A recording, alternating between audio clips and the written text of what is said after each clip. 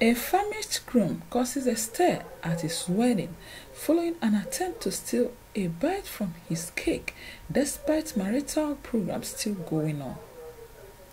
A video making the rounds on social media captured the moment a young man could not control his thirst for a piece of his own wedding cake. In the video, the groom, who was seated next to his bride, could be seen stretching to take a portion of their wedding cake without being noticed. He was, however, spotted by his wife, who acted indifferently about her husband's desperation to steal from their wedding cake. The video has since sparked thousands of reactions, as many find it as an adorable sight, while others complimented the man's fitness.